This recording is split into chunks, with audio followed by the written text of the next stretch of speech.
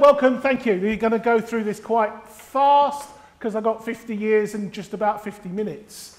First of all, I want to thank both Mick Hudson and Viv Raven, who are part of this project, but we'll get to their roles in a moment and where they've helped us. So that's what we're going to do today. Bit of the early days, bit around the Civil Service Department, a bit about establishing a profession, some growth, and post-2000. I'm conscious there are some of the characters that feature in this story are in the room. We may have some things wrong, and in which case, tell us afterwards and we'll correct them. But let us go with the story for now. Around about February 2013, I found myself wandering the streets of South Kensington, as you do. And I was walking around and I walked into the Science Museum and I was surprised to find this unannounced exhibition that was there. I hadn't seen it was up there. And it was called Churchill Scientists. And I thought, come on, get in, get your asses in gear. Sorry, that's not what I thought. The Stragglers bus again has arrived. And I was walking through, and I've been an operational researcher all my life. Well, I think I have. I've been modelling, I've been doing mathematical models, I've been doing analysis in government. And I walked in, and the first thing I saw behind the placard was this sign. And it said operational research.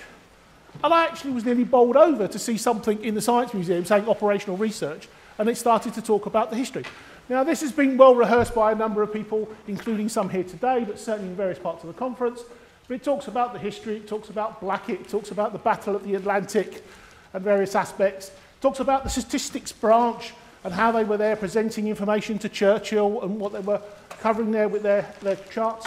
I quite like this one where they're looking at the different areas that cargo was coming into the UK from provincial trading areas, and each of these pie charts represents a month, but they're hand-drawn. And some poor sap had to go away and draw these by hand, and I do believe the different sizes do relate to the different amounts of cargo. But nice early days of data viz there during the war.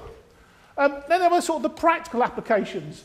Hopefully you can see that. That's one of those classic little scenes you see, you know, with the people pushing all of the planes around on a map. And this is a sector clock. And the problem was they didn't know the latency of the information on the map.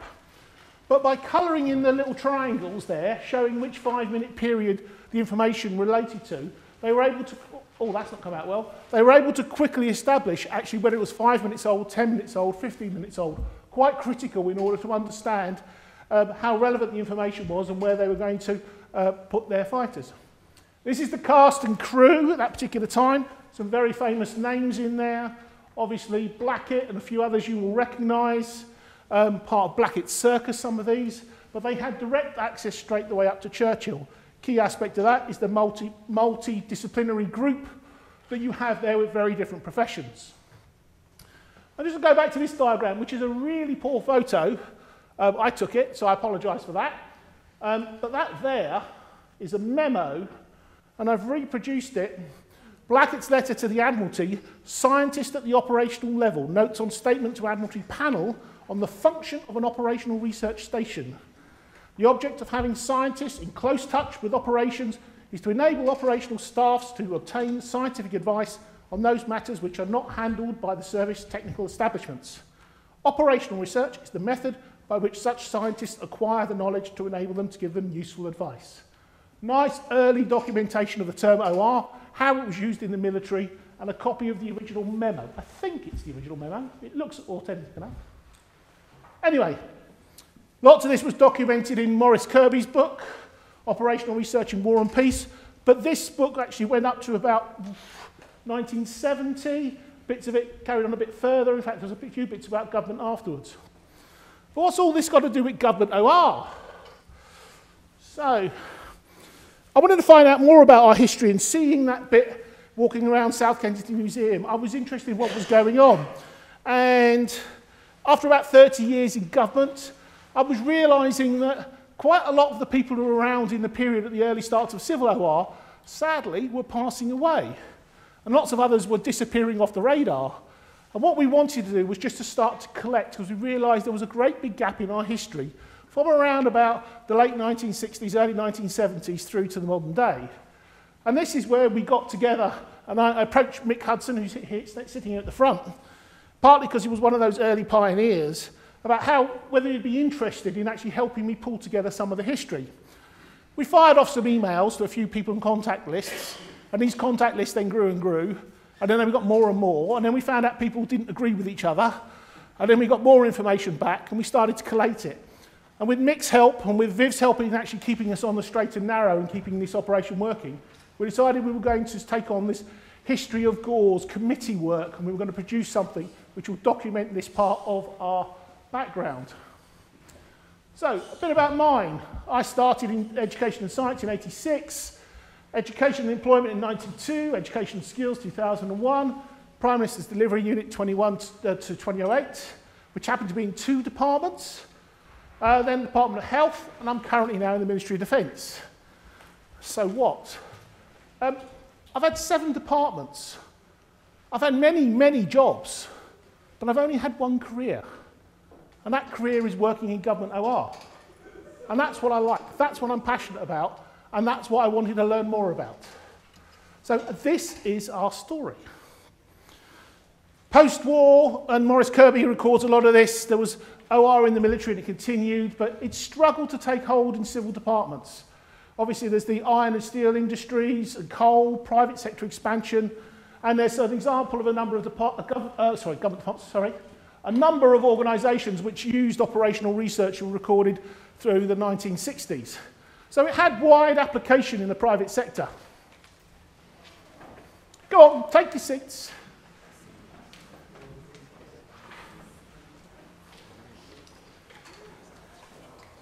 There were a few public sector examples, some in local governments, the Royal Institute for Public Administration, City of Coventry in collecting rubbish, Kent School Buses, London County Council.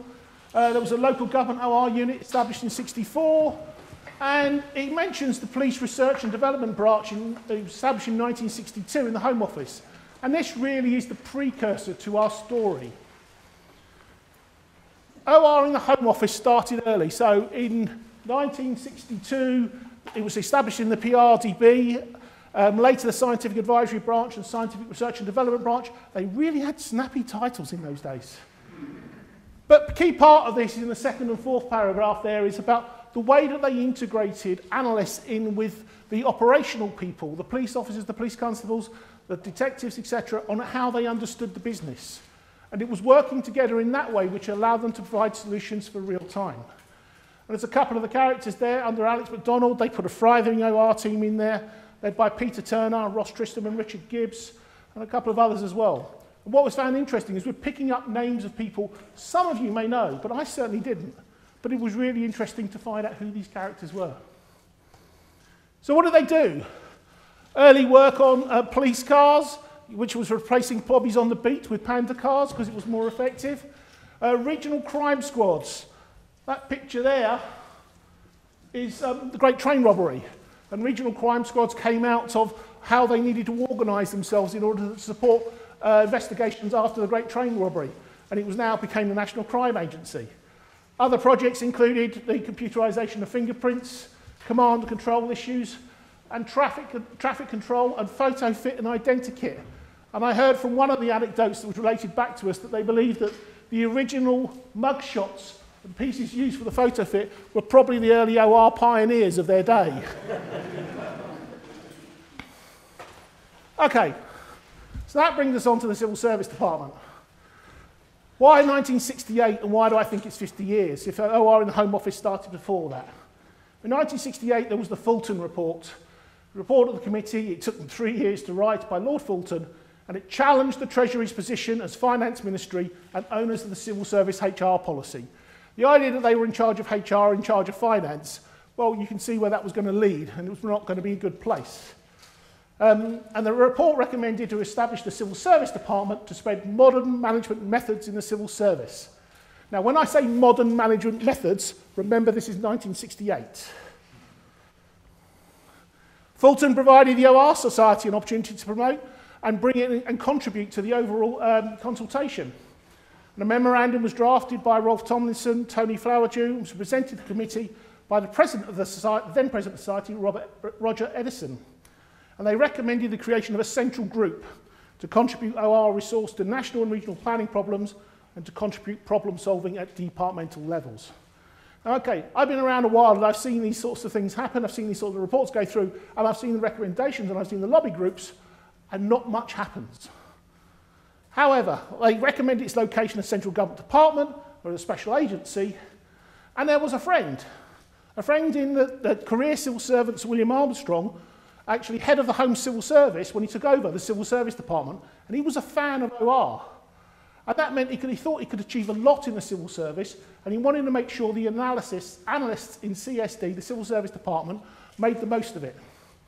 And him and his team actually went down to Defence Operational Analysis Establishment, and sufficiently persuaded the value of OR to recruit their Deputy Director, Ken James. And he was brought in to work in their management division in the centre of the Civil Service Department. So, it was 50 years ago, in 1968, that Ken James transfers from Defence to lead the Civil Service Department's own group. And you've got to think then, this is one in the Treasury, part of the Treasury, Civil Service Department, but it's actually looking at cross-government issues. It's no longer looking at single departmental issues. And for me, I think this is the sort of birthplace of where we have cross-government OR working together as a corporate entity. Ken arrived just in time to see the meeting where the memorandum from the OR Society was being discussed. And actually, since Sir William had been convinced of the value of OR, it was perfectly serendipitous. Everything just fitted together at the right time. And actually, that allowed us to create, rather than to create, a civil service department with OR people with its core roles. And I list a number of them there, some of them whom you may know. By October 1970, following significant recruitment, well, at least significant recruitment for the time, there were about 20 analysts plus consultants and support staff. So they'd established this central team. So, some early projects. Some of these may sound mundane, but actually you've got to realise you've got to start to make an impression early. Here we got one about checking Her Majesty's Stationery Office's invoices. They realised that they were checking every invoice, but the amount they were actually finding in errors was actually less than the amount of time it was taking to cost to actually check the invoice. So they put some tolerances in there and only started to check ones above a certain amount, and they demonstrated that OR could make savings. Quick win, early start, we're on a roll. Location of government, big issue at the time. How do we actually look at the rationalisation of government offices in different parts of the country? But here it's not just the physically how much it costs to transport them, but what is the knock-on effect to the communication links that are required with the individual teams? How do you compartmentalise parts of the government into different parts of an organisation in order to bring around whether you need video links, telecoms, and remember it's still in the early 1970s, what kind of technology can support you in that process? And then we had D-Day, not the old one, but decimalisation. How much was a pint of beer in 1971? 1 and 6. Post-decimalisation.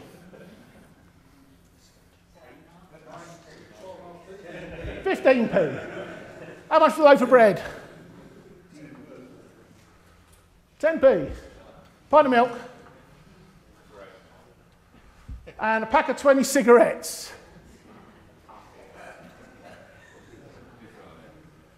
27p for a packet, basically just over a penny a fag. Pennies were important. And actually this was a big thing, because what you're doing is bringing in a completely new coinage system on day one, and you have many sectors and organisations that need to have change. So you've got the logistics problem, not only getting it to them, but how much should you meet? And the initial estimates that were coming out from the Royal Mint were suggesting a figure, but actually it was a study that was done by the Civil Service Department said it should be much less. And they worked together with them to work out, I think it was Alan Hawley at the time was part of the team who was doing that, and they were just trying to estimate how many coins get lost in the system, because people collect them, they store them, they go down the back of sofas, they're in jars. So the Royal Mint had a much too high value on how many coins were required for the point of transition. And they were able to estimate how much was required, much less than the Royal Mint was suggesting in the first place. The Royal Mint put a little bit of buffer on it, and Alan still claims today that the amount of money he saved the Royal Mint paid for the rest of his work for the rest of his career, and he didn't have to do anything. Government computing, very early stages, got to remember that. When calculators and computing, calculators were rare, computing was done by mainframes at best, there were still punch cards around, But how do you estimate the power of government computing and what's going to be required? Another work for the Civil Service Department. And pay modelling. This became something that we're still doing today in OR in government, and the concept of pay creep. And Mick himself was involved in some of this early days analysis of this. You give everyone a pay award of X%, why doesn't the pay bill go up by X%? Because we had arcane civil service pay scales, which meant everyone crept up a bit. And therefore the pay bill went up more than the pay award, and then people got worried. So actually, how do you model that? How do you factor in different factors about the manpower model? So, how do we actually expand into other departments? The Fulton report also recommended each department has its own planning unit.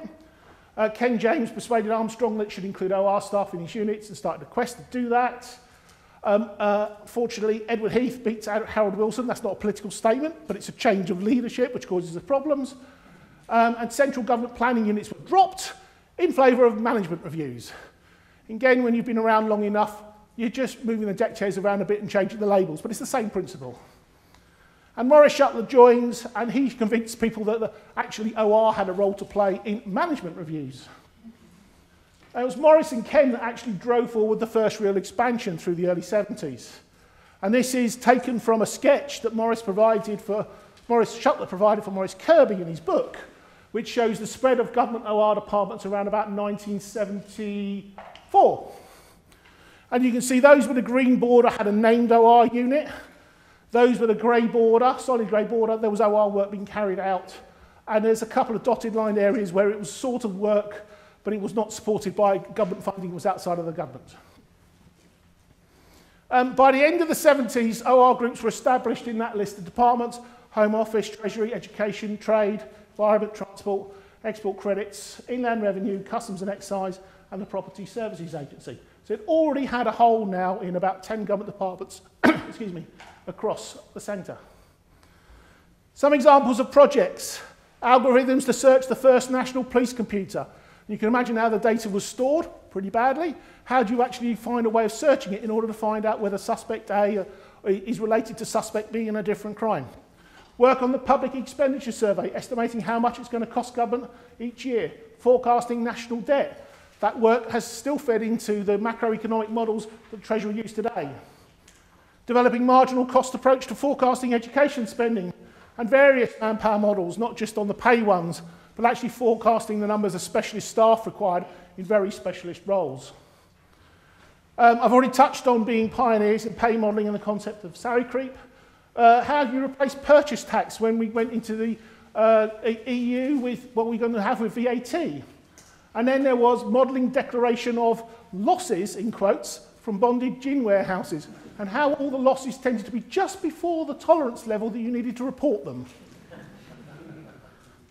Health, lots of projects here: balance of care and optimal hospital size, NHS performance indicators, sending out floppy disks with performance indicators for people to use on a BBC Micro to benchmark their performance, modelling trials of cancer treatments, predicting snow depth on motorways, various examples of relocating government, I've touched on already, PAYE computerisation, and then just a list: fire safety, efficiency of courts, processing imports, drug smuggling, introduction of police recorded interviews and its impact. So it was already establishing itself as a way of improving different aspects of government work. But the characteristics of those early days, not just the projects themselves, what was actually happening to the people? Well, again, like it was in the war, it's that close proximity to decision makers which was making it a success. And that's still true to today. They were responsive to the customer needs, recognising that they're not always asking the right question, but they probably know the question they need to be asking and they can help them. They can explain the answers in clear English. And this is a theme still today that I see with new recruits coming through. Brilliantly academic, brilliantly technical, but there are still some comms issues that we need to address. There was this collaborative working with other professions, knowing what they could do, knowing what they needed others to do. Lack of any computing resources, which meant visualizations involved lots of coloured pencils. And a quote I like: "The typist was your best friend and on the critical path to delivery. You were never going to send an email out to anyone. You had to write it up, longhand, send it to the typist, hope it came back correct, otherwise it was going round again, before it went out to your client or your customer." Okay, so that's the early days. What does that mean about establishing a profession? It was definitely very collaborative. All of the OR groups, people were known to each other. There was a bit of a social network. There was definitely a fun aspect as well. They often followed swap jobs. And sometime in the 70s, they had an annual get-together. I put it as an annual get-together there. They went to Sunningdale. Somebody described it as a boozy Friday afternoon, and they stayed over Saturday and then convinced their other halves that they'd done lots of serious work when they went back on Saturday afternoon. But the point was they were sharing experiences, because we were actually starting to develop a network of people working across different government departments, and how could we learn from each other? Just to give you an idea of the hard times they had at Sunningdale.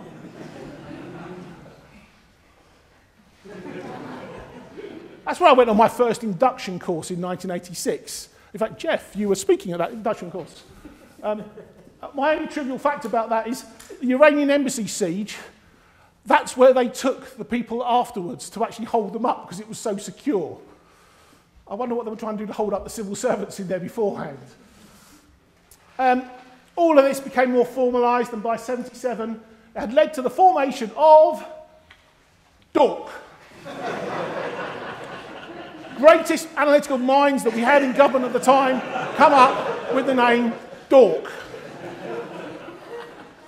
Departmental OR Committee. Oh, come on. Some of you were there. What were you doing? What were you thinking?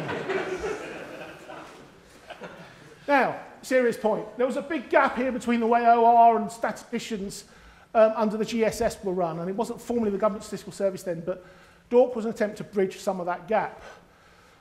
GSS was established under the same time as Wilson, but they quickly had senior people running systems in the centre for them, facilitated moves, central promotion and recruitment. And that second bullet there, I think, really hits home for me. They actually regard themselves as being more of part of the profession than they did part of their home department. And they would see moving between departments as part of their career path. We were way behind. The early success for DORC was maintaining a mailing list. Don't underestimate that in a time before email, when you're trying to track down who lives where and which offices you're going to send stuff to. That allowed us to start sharing vacancies, but let's be honest, some of these groups were pretty small and they didn't necessarily want to support movement all the time. However, the offer there for external people coming in, it will be much more attractive if you're not only going to go and work in the Home Office, let's say. You could work in any part of government. And we realised that this is actually part of our cell. And a linking agreement was drawn up which said that we would allow to share all government tools internally so that we would allow people to move around and create more opportunities for people. So 2 subcommittees, education and recruitment, setting up of annual conferences, not dissimilar to this, but in order for us to share our work, do some networking. And we established formal training courses at the OR training courses at the Sunningdale College, and we used OR Society colleagues to actually run some of those courses. Sharing recruitment tasks was very much a no-brainer. In fact, I put the slide there about DSTL MOD. This is probably the time in my mind where, because DSTL was quite large and established from its historical war follow-on and its heritage from there, they were able to do their own recruitment. But there was a bit of a stigma about people wanting to go and work for defence at that particular time, so there was a bit of a divide. And this is where we get what was pretty much artificial and has stayed for quite some time, between civil and military OR within the civil service.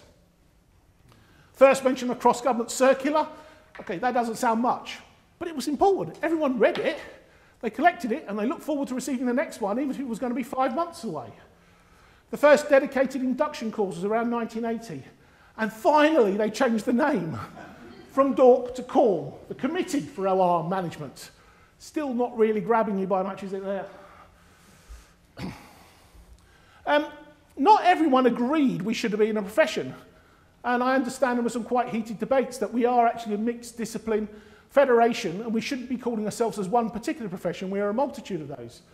But the central identity clearly helped the profession grow, and by 87 we're talking about 124 OR professionals spread across 11 departments.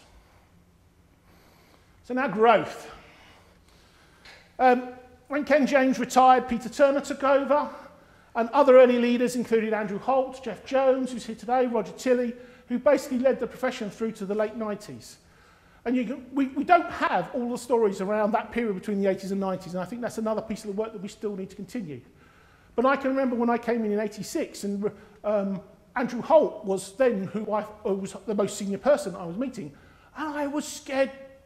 Yes, it was impressive. These people knew stuff, and there was me coming in as a graduate, and I was being asked to do some stuff in education, and within about a month, I was producing calculations of the teacher's pay bill, and it was appearing on the front page of the newspapers.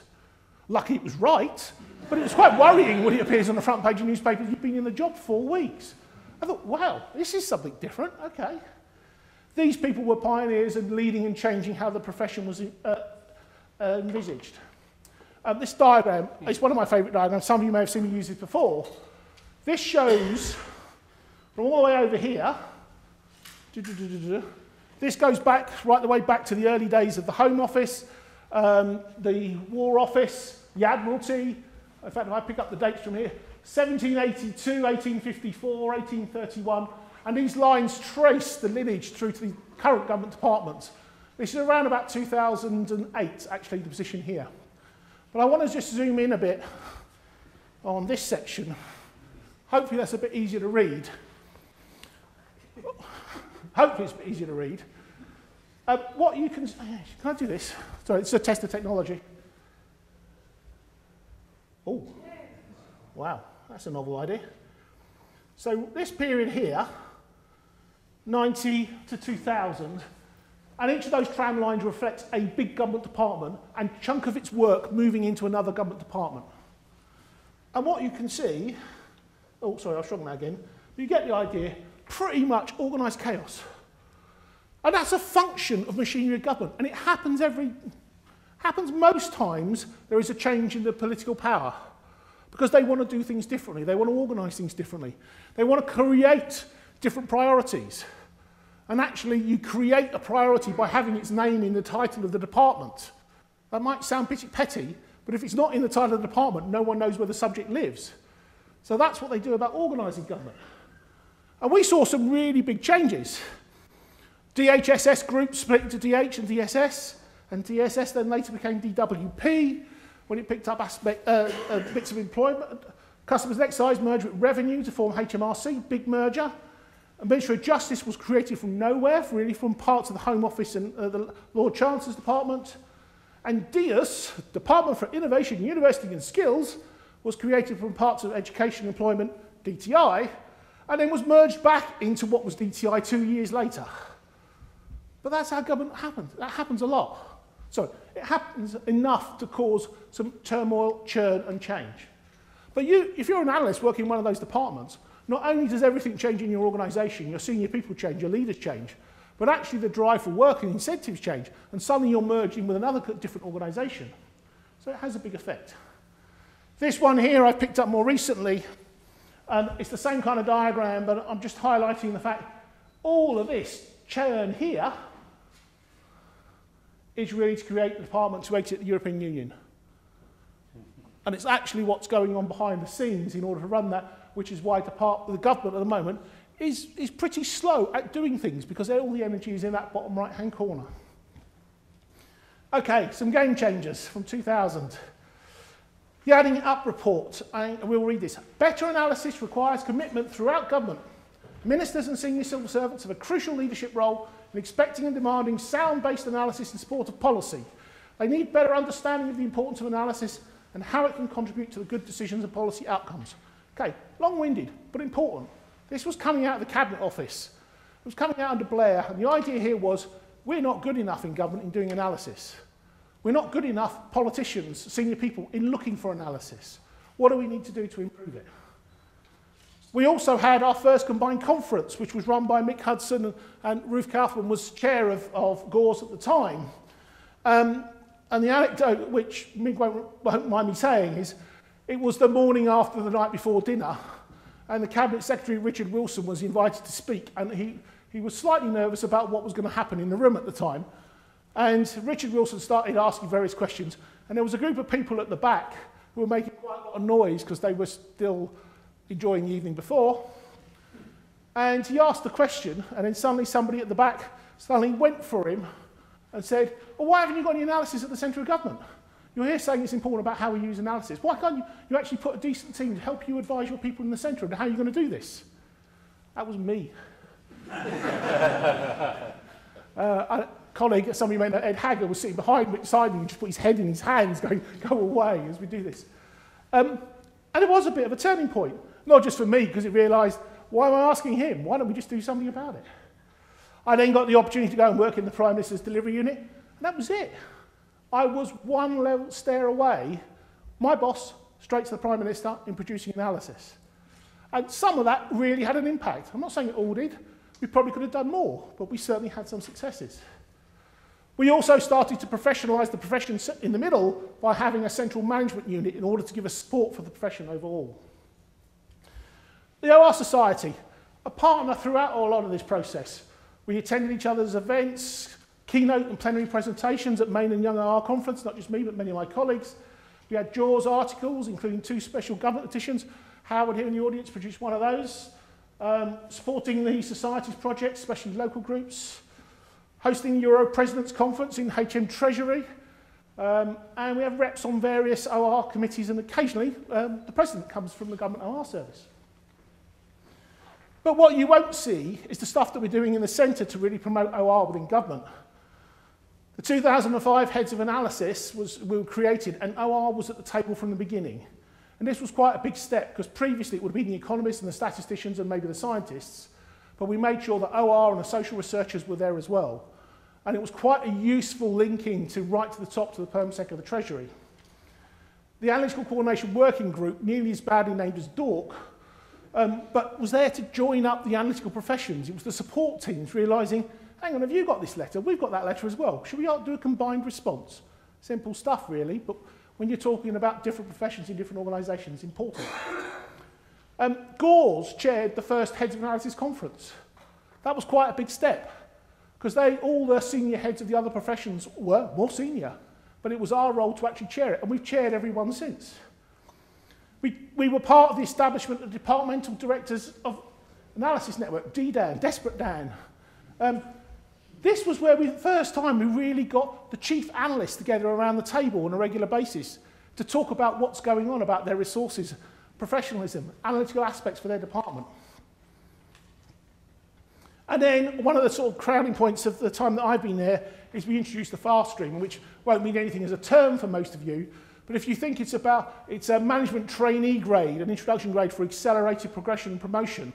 And that really put us on a par with the economists and statisticians, which had the fast stream process in play for quite some time. And suddenly we would be taken seriously and became a much more attractive profession overall. And this year, and I don't tend to linger on it now, we've actually now created the government analysis function, which is joining up the analytical professions even more, and more information is available on gov.uk. So, Corn became GORS in 1998, became serious about professional standards. The logo might seem a bit petty, it was really quite important, because it actually meant that we had a brand that we could put on things and show people, and people recognise it. And the name, Government OR Service, not Management Committee. It actually meant we were providing something for other people. Building on the other frameworks, professional skills for government, we had our full competency framework for OR grades in 2007. We had earlier versions before that, but it was a full one for all grades. And it still forms the basis, because it stood the test of time, for our recruitment and promotion panels. And when they brought one in for all civil servants in 2012, we were the first profession to be integrated into that framework as a professional framework. I put these up as just some of our conferences, and we tried to raise the game as we were doing those through the 2000s. That one there we held at Heathrow, which Jeff Griffiths attended, and was probably the first time we set up a regular attendance from either the president or the vice president of the OR Society to come along and do a keynote. And his memory of that is a rather drunken Bollywood evening. However, it was a good conference. And one other highlight there, this one here, again, a few others in the room were at this, where we took the GORS conference and merged it with the other analysis conferences and actually tried to shake up what the government was doing around big data. Now, it was much more of a showcase of all the different examples of big data, and we produced a report which went around to every permanent secretary of, I think it was about 50-odd case studies of different areas where big data is making a difference. Not all of those have gone further, some of them have. Oh, you can also see, in periods of austerity, we go boring. Mentoring, important for the profession, training the middle ranking of OR staff, career paths, revamped induction course. Now, those of you working in organisations, particularly universities, you may have all of these support mechanisms in place. For a cross-government profession, when it isn't part of your day job, this was something that we had to bring together through a volunteer basis to establish.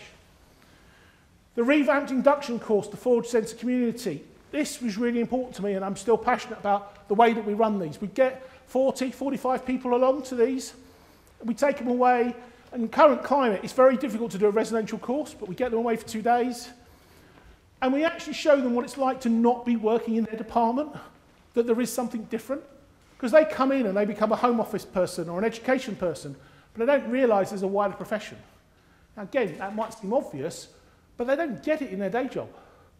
And for me, one of the really big points of that is, on at least 2 occasions now, I've had someone come up to me at the end of those conferences and saying, I now get it, I'm not going to leave. And you think suddenly you've cracked it. Okay, growth, what you've got there, this is from 1988, small departments here. The dotted lines trying to reflect where mergers and departments have split, and that's the current position in 2018. Quite significant growth in some departments, not in all by any means. What has that meant overall? Well, we were civil service department, then DORC, then CORM, and this is what it's led to. We're now standing at about 745 OR analysts, which from those early days is really impressive. That straddles 27 different departments. And you can see there's a big growth there in the early noughties, which came from the Adding Up initiative. And there were similar increases, I have to admit, in the economists and statisticians as well.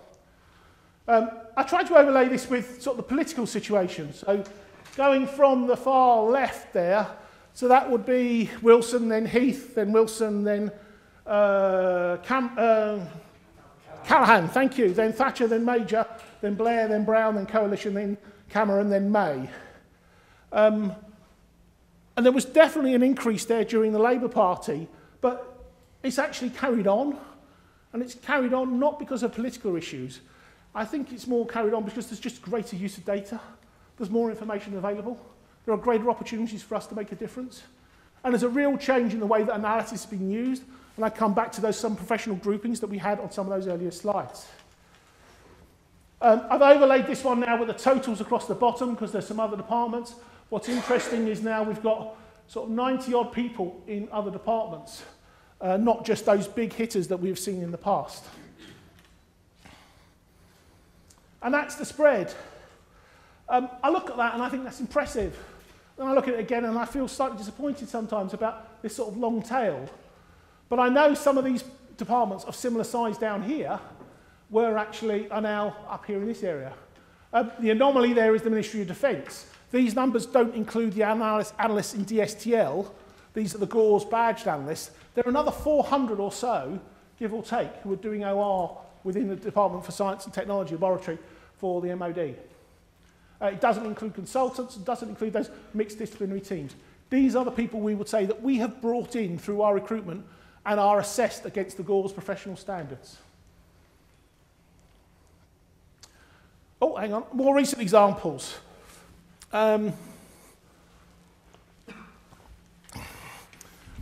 Forecasting rail demand, modelling benefits, proton beam therapy, performance dashboards, hospital demand, waiting times, social care costs, admin costs of housing, council tax benefit, modelling job centres, workforce modelling, public sector pay, migration and immigration forecasting, border controls during the Olympics, model tax compliance, benefit fraud, civil and family court system, PAYE systems dynamics, optimisation of blood levels, HR modelling, attendance, sick leave, MOT compliance, modelling police air bases and their fleet, energy demand, supply in the UK, broadband Wi-Fi access, predictive analytics on Twitter norovirus, predicting criminal activity, smuggling tobacco drugs, illicit beer market, reoffending. That's just a sample. Working in government is so broad now. That's probably because we've got too many problems. And they need fixing. But the point is there are areas, and I can't go into the details of some of those projects, I'm putting them up there as headlines for you. But the point here is to illustrate the sheer breadth of where OR teams are working. And they may be working in multidisciplinary teams supporting those. So, next steps. This story is in no way complete, and I feel a bit of a fraud saying it's got 50 years in it. It covers that time span, but there are some big gaps in the middle. And there are many examples we've omitted because possibly we don't know about them. And in the interest of time, I mean, the work that we did early on, when we brought a team of people in, some old hands, some very wise people came into the MOD and just sat there and talked to us for 2 hours about their memories. It was brilliant, it was fascinating, we need to do it again. But we also need to try and capture some more of that, which is sort of like post-1980 and going forward. And my current heads of profession are working in that particular space. Many recent projects are still live, which makes it quite difficult to document them in this way and actually record them, because often a piece of analysis will go up, and sometimes it is really liked by the current administration. It may cause a decision to be taken. It may not be liked by the next administration, and then that analysis actually is not something you want in the public domain. We can debate that one later. We plan to put mixed paper up on the GORS website, and we'll invite comments on it. And the point is we want to make it a living document. It is not finished. Some of you will be a part of that story, and you'll say, actually, that's not true, and that's good. Tell us. And what we will do is we'll make this evolve. And we'll be looking to hold a bigger social event towards the end of the year where we get some of these players back together, and also to keep this document growing and expanding. So we've actually got something which stores the history of the government OR service. Hopefully we can use some of that to actually be part of Impact or another OR Society article somewhere along the line, but I think there's a story here to be told which sits along the history of the OR Society. Next steps. Sorry, I talked about that, including more recent examples. I was touched by the comments made earlier about the next 40 years, 50 years, however you want to look at it, of where the OR Society was going to be. And I was looking at what is the future for government OR. What's going to happen around devolution, Europe, Russia, terrorism, cybercrime? I've got no idea. Some of you may know me for being someone who used to be able to tell you how many days it was to the next election. I really can't tell you. A week, 2 weeks, a month, a year? It is going to change. Government is really, not chaotic, I would say. It's really bumpy. And that's creating lots of opportunities. And the point of this is that government's always like that at different times. But it's a really interesting area. The only thing certain about the future is it's uncertain. As far as the laws of mathematics refer to reality, they are not certain, and as far as they are certain, they do not refer to reality, from Einstein. But Douglas Adams, I think, summed it up better. We demand rigidly defined areas of doubt and uncertainty. It's our greatest opportunity. So I'm not worried about the future. I'm looking at it as it's where we're going to be playing a key role, because government OR is going to be part of the future.